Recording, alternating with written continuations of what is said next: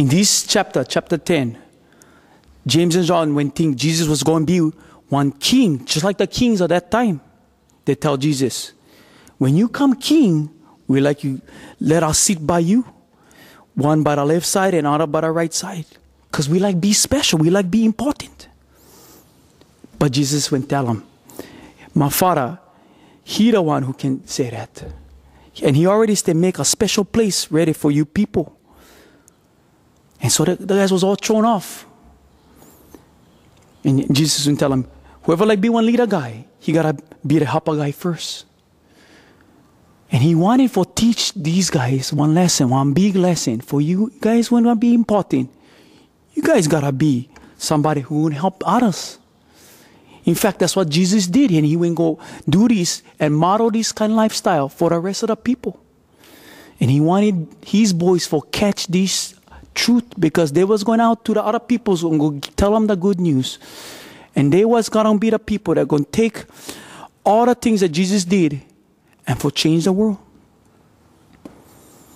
And Jesus guys got them all wrong that time. They think for be big, they got to act big. And get one good position next to the king. But Jesus said, that's not the way. You got to come last. You got to serve people. And Jesus tells us that today too. Just like James and John. I think we like act big. We like one good position in life. And we like do good things and everything else. But Jesus tell us, before be first, we got to be helper guys. We got to take care of other people. Got to give up our life for others.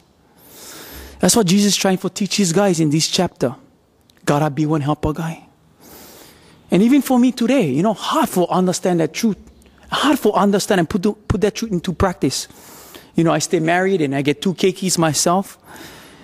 And then hard time every time for put them first and go really serve them and help them first. Because I think, I'm important. They got to go serve me.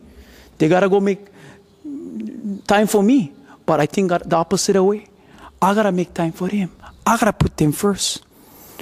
And I think that's the kind of life, that's the kind of value Jesus teach us.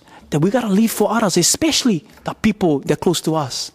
And if we have that kind of value, we can really make a difference, a big difference in life.